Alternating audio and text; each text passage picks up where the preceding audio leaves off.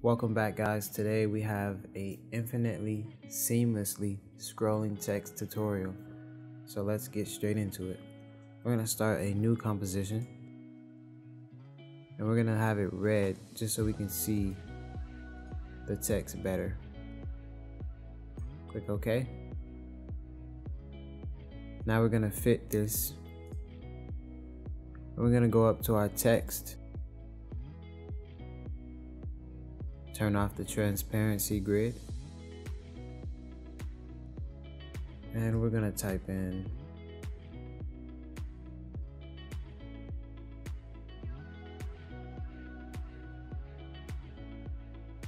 click 3 times on the text and then Control-Alt-Home. That's going to center the anchor point. So now we can align the layer vertically and horizontally.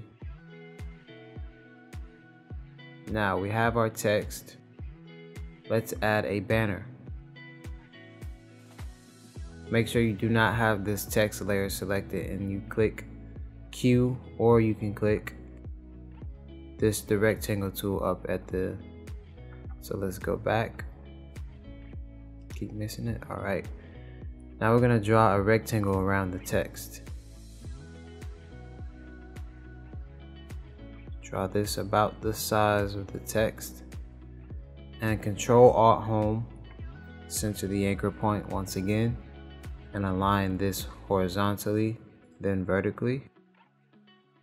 We're going to pull the shape layer underneath the text. So now we have our background banner and we have our text. We need to add some movement. So we're going to make this come in from the left to the right. So let's go ahead and click P for position. And we want to drag it all the way over to this side.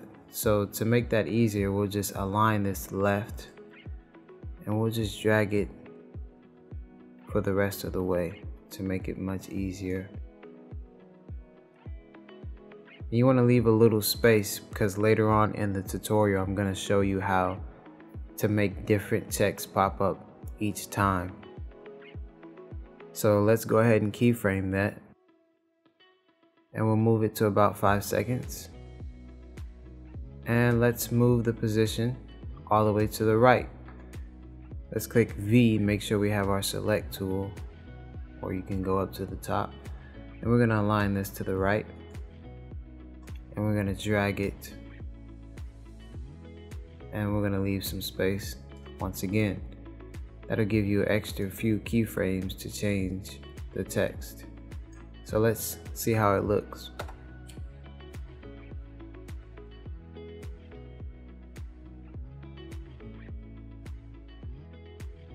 So it's not cycling, but as you can see, we have our movement. If you want this to move faster, you can move it closer to the first keyframe. If you want it to move slower, you move it further apart. So we'll undo both of those, Control Z. And now we're going to add our expression to make this loop. So you want to hold Alt and click on the stopwatch.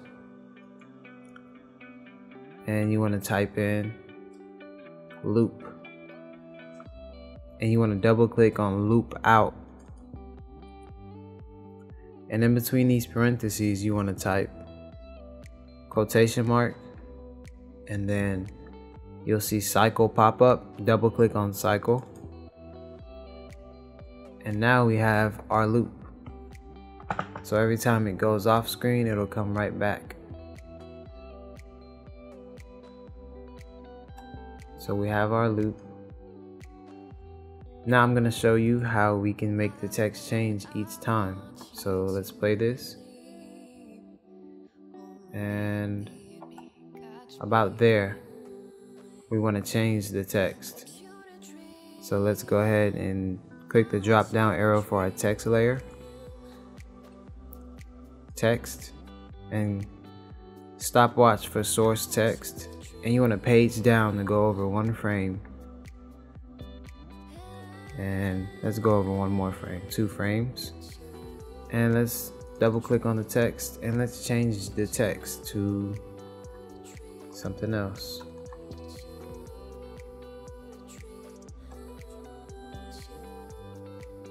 As you can see, it's changed now, so let's play that. Anubis to Sage, then Sage Arts. Alright, so now you know how to change the text. Let's delete those keyframes. And I'm going to show you what to do if you have a banner of any sort. So we'll Control Z, go back to our normal.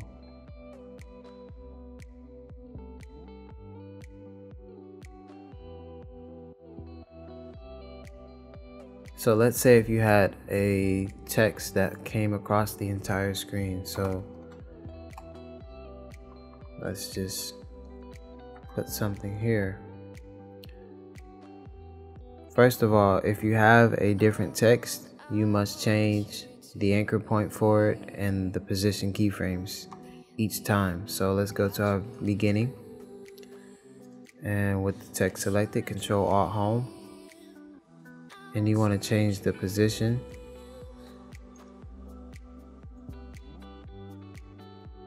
Once again, so play that. And you want to make sure you change this one too, because it will cut off in the end.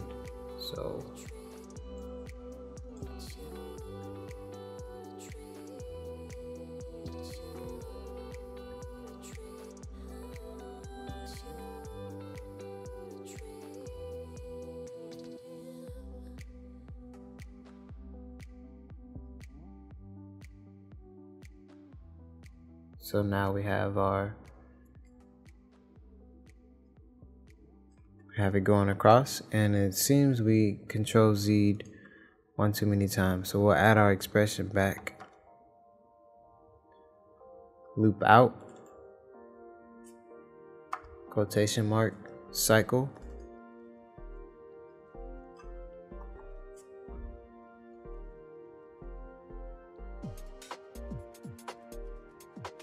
And once again, we have another cycle. So this takes up a good amount of space. So if you wanted something else to come with it, Control D, duplicate. And all you would have to do is stagger them. So as you can see,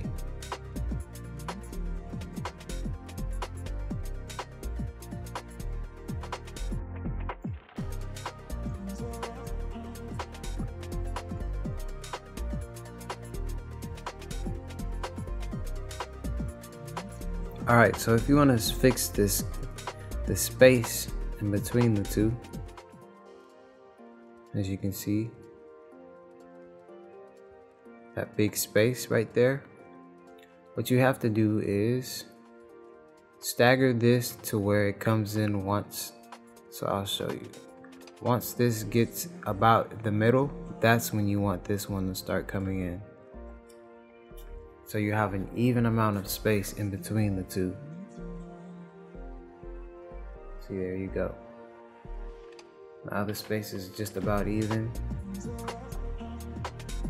If you want to, you can move it a little closer.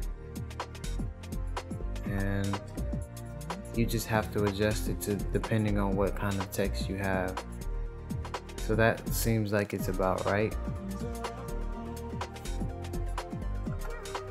Thank you all for watching. Peace.